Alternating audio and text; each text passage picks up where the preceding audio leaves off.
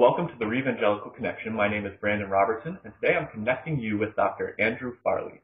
For those of you who might not know, Dr. Farley is the best-selling author of The Naked Gospel and God Without Religion. He's also the lead pastor of Ecclesia, an evangelical church in West Texas, and that's just one of his many other things that he does. He's also the author of a new fiction book being published by Baker Books, and that's what we're talking to him about today. It's called Operation Screwtape. Dr. Farley, thank you so much for joining us today. Hey, well, thank you, Brandon. And so, as I said, your new book is called Operation Screwtape: The Art of Spiritual Warfare. Can you tell us a little bit about what that book's about? Yeah, well, of course, C.S. Lewis wrote the Screwtape letters, and now we're looking at the anniversary of his death here. And so in the year that we are looking at that, I just wanted to put out a modern-day rendition, a sequel, if you will, and all new themes in the book, totally different perspective in terms of the second book. It looks at the issue of grace and really focuses in on the Christian as opposed to the unbeliever, and what kinds of things does the enemy not really want us to understand, to grasp more fully as believers.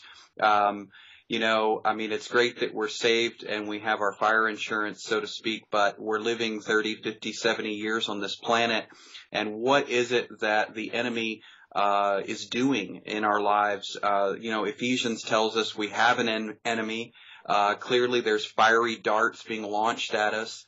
But what do these fiery darts look like in today's world? And I guess I kind of feel like a lot of Christians, we've been stuck in the mentality that Satan and his demons are just these horned devils that are tempting us to do evil all the time. But even if you look back at the earliest temptation in the garden, it wasn't a temptation to do a bunch of evil-looking stuff. It was, in fact, a temptation to, in the day you eat of this, you will be like God. You will be God-like. You will be godly. So, the sales pitch was essentially a form of godliness. And if we don't watch it, we're suckers for the same sales pitch today. Wow. And that's a really good point. And what made you kind of take on this C.S. Lewis-y task of writing theological fiction? And like you said, it's coming up on its anniversary, but were there any other reasons for writing a book like this? Yeah, I had written The Naked Gospel and God Without Religion and Heaven Is Now. One of those was essentially my story of coming to the end of myself. Just really hitting a spiritual burnout and then starting over and asking God to show me where I was wrong in so many areas. And that was The Naked Gospel. And then God Without Religion was like a follow-up. I got thousands of email questions from people who'd read The Naked Gospel.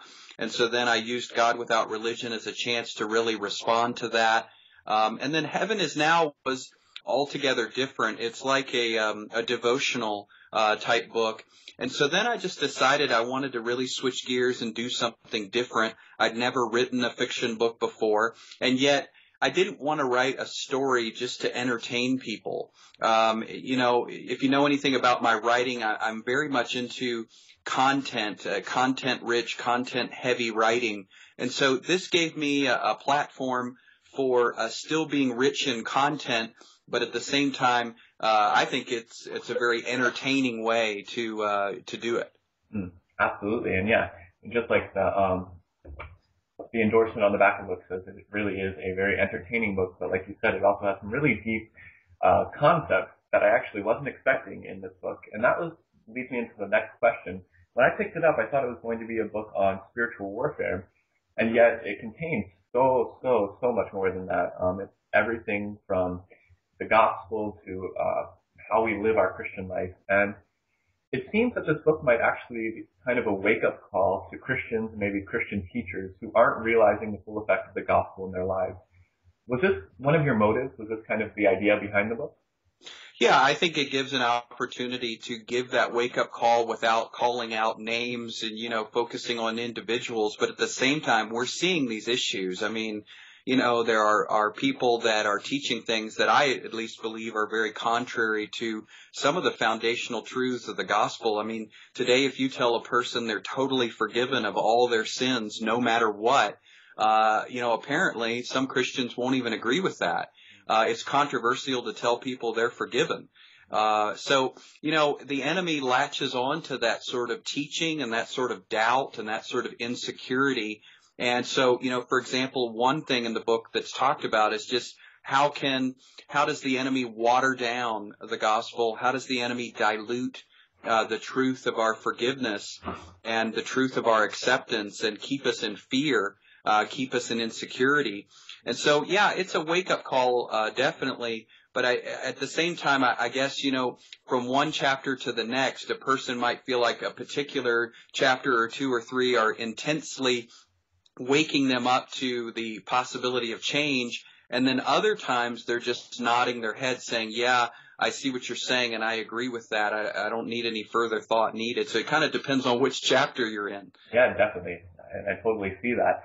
And the other part, kind of on that same line, was I found myself, as I was reading through the book, stopping at some point and saying, ouch, because there were some things that you really head-on addressed. And you've really gotten some major issues that you confronted in this book, like you've been talking about. Have you gotten any feedback on this kind of thing? Yeah, the first readers are just reading it right now. In fact, the book released January 1 on Amazon, but January 15 in stores. So we are right at the beginning of this. I've had a number of people in my circle read it and give me feedback, and they definitely think it's the most potent book that I've written yet in terms of potential reaction. I think it can be, and again, I guess we're talking about which chapter you're in, but some things are going to be very polarizing, sort of a love it, hate it type thing. And, in my view, people can take or leave a given topic in the book, and that's just the nature of reading anything that's related to the gospel. It's hard enough for Christians to agree on much of anything these days, but the discussion is fun, and that's why I did it. Yeah. And so what's the hardest part of writing a fiction book? Like you said, this is a new genre for you. What was the most difficult thing you were confronted with? Well, I just think the variety of vocabulary, I worked really hard to make sure that every chapter truly was different, that the language, I'm adopting a language here that's really not my own. The language of deception, the language of combat, the language of basically this devious mindset. And at the same time, wanting a Christian reader to be able to read it and see the opposite. In other words, here's the deception of the enemy, but then here's the corollary truth, that is the polar opposite that the enemy's trying to hide. So, David Gregory, a friend of mine who endorsed the book, he talks about these astounding realities that the enemy will do anything to keep from us. And that's what I was wanting to do with this fiction approach, is say, there's some powerful truths of the gospel that we could live our entire lives and miss out on if we just succumb to whatever popular teaching is. Just because something is popular, attracting masses of people, doesn't mean that it's the truth that sets us free. Yeah, and that's right on. And so kind of, what is the one big thing that you would want people who do read this book and pick it up to walk away with? Yeah, I think the bottom line is that we are very clean and close to God. We're clean and close, and yet, dirty and distant is sort of the common takeaway from a whole lot of messages we might hear, that we need to pull ourselves up by our bootstraps, that God is disappointed in us, do more and be radical and do more and be more, and you just hear it over and over again, couched in this sort of package or this package. But, Christians, I think if we added up everything that we're told that we need to do more of, it would just be an incredible list that you could never get to the end of. You'd never feel like you arrived or were okay with God. And so I think, the average person sitting in a pew or in a chair in a church in the United States, they hear about grace when it comes to that initial birth, that salvation experience. But as far as waking up every day and living in grace, living under grace, living by grace, that's what I hope the takeaway is for the average reader who's looking at Operation Screwtape. I definitely think they will get that message. It's, like I said, a very entertaining but also theologically rich and convicting book.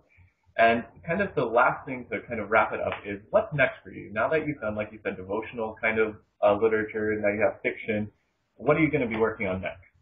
Yeah, well, I just finished a book. I can't give out too much information about it yet. We're about 6 months away from it coming out, but there's a well-known Christian band that has teamed together with me, and they're going to be taking the book around to all of their concerts, and it's essentially a book for young Christians, young believers, and I'm excited that all the concert goers will get exposed to it. So about July or August is when that book will release, and it's something totally new for me to team up with a Christian music band and put something out that's for the baby Christian, even for the unbeliever who's inquiring about the gospel.